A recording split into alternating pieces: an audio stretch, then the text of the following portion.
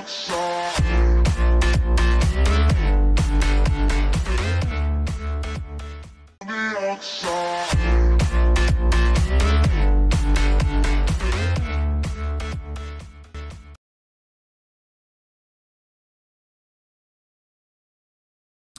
guys, Lord of Audits here. Thanks for coming in and stopping by.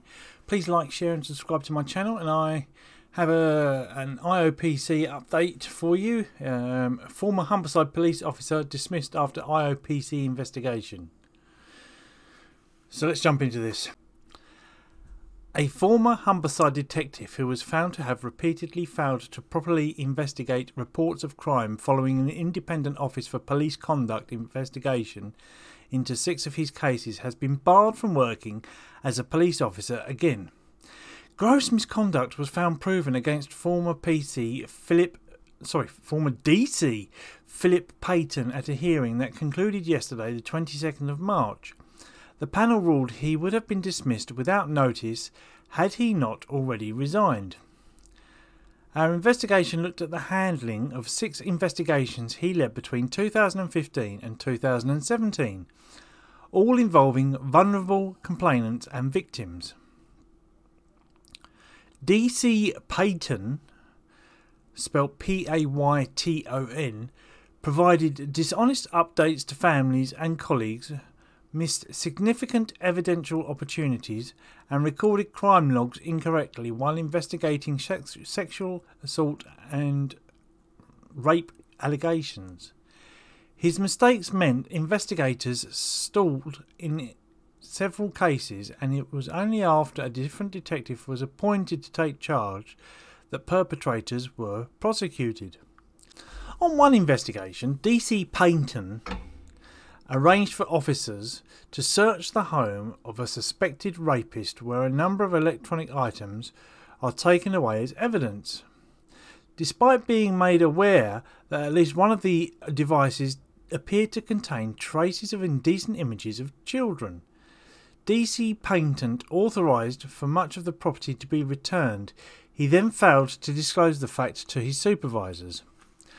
While in charge of an investigation into money stolen by a woman from her vulnerable parents, DC Payton failed to process and manage case material adequately on progress relevant lines of inquiry.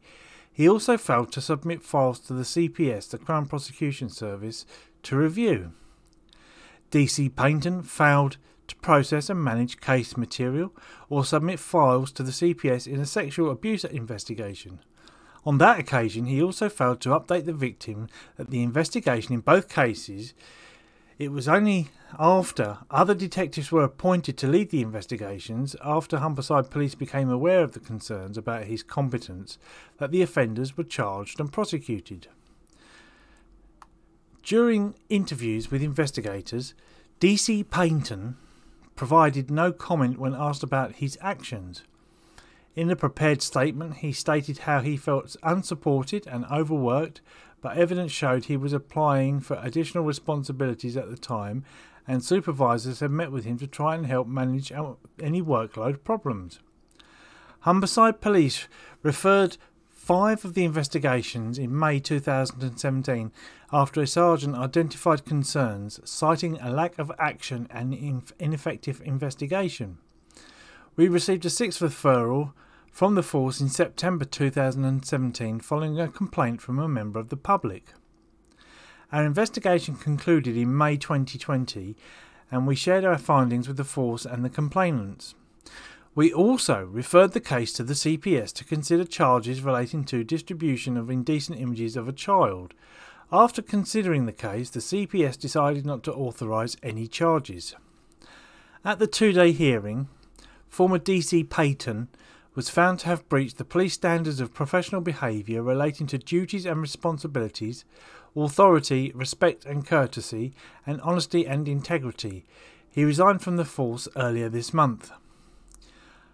IOPC Regional Director Miranda Biddle said DC Payton's handling of these investigations fell so far below the standards of what members of the public are entitled to expect, and his failures have had a devastating impact on the families involved.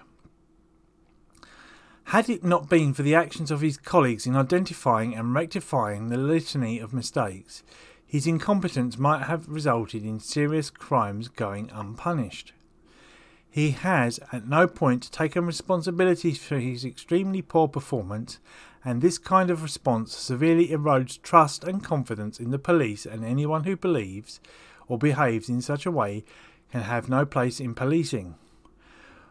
We have been assured that Humberside Police have subsequently undertaken an integral review and implemented additional supervision approaches to ensure that concerns are flagged and addressed to prevent such failures reoccurring. My thoughts go out to all those who have been affected during the course of these investigations, and I thank the newly assigned detectives on some of these investigations who have demonstrated a commitment to securing justice for the families. Former DC Payton will now be added onto the National College of Policing's barred list, which prohibits him from working within the police. Guys, I hope you enjoyed that one. Another officer not worthy of his job. At least he's resigned. Lord of Audits, please like, share and subscribe to my channel, and I'll see you on the next one. Oh, and don't forget to smash that bell end icon. This could be us. So back to what I was saying. Could be us. This could be us. So back to what I was saying. Could be us.